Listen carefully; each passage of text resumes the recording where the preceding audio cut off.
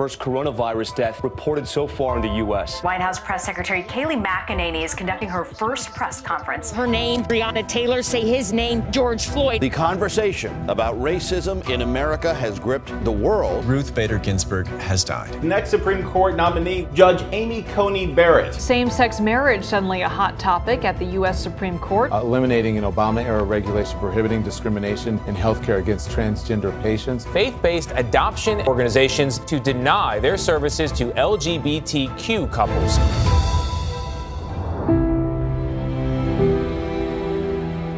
The whole country is seeing rollback in rights, and our immigrant communities, our people of color communities are all feeling this pain right now. So we are trying our hardest to fight back against the laws that create inequality and trying very hard to promote those that will level the playing field for all people in this country.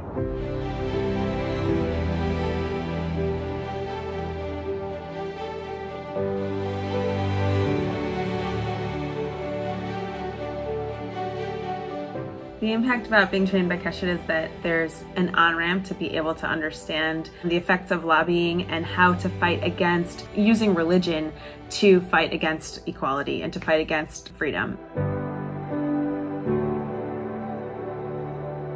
I, first of all, want to be a voice for people who don't have a voice. Talk to people who can really make a difference on a legislative level. That this isn't even up for debate. That people don't use religion as a way to take people's rights away, but instead to propel the world forward.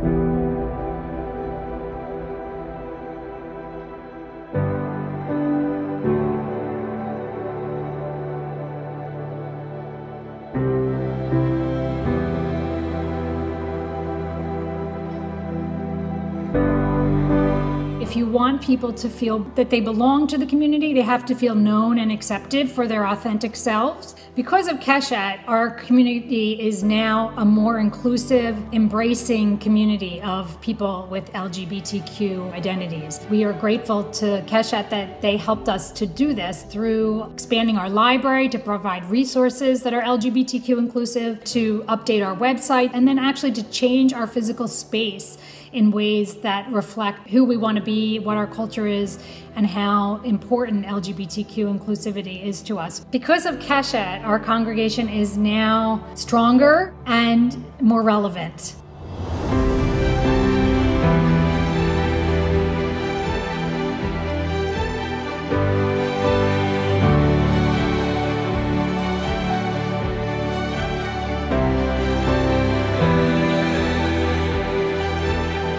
I was in a very difficult place. I was struggling also a lot with internalized transphobia, and I believe that it was some kind of punishment. And so at the Shabbaton, it was the first time that I saw my transness as a holy thing and not an abomination. My life has been so transformed by this group and these experiences. And I think that an organization like Keshet is doing the work to bridge the gap and prove that you can be trans and Jewish.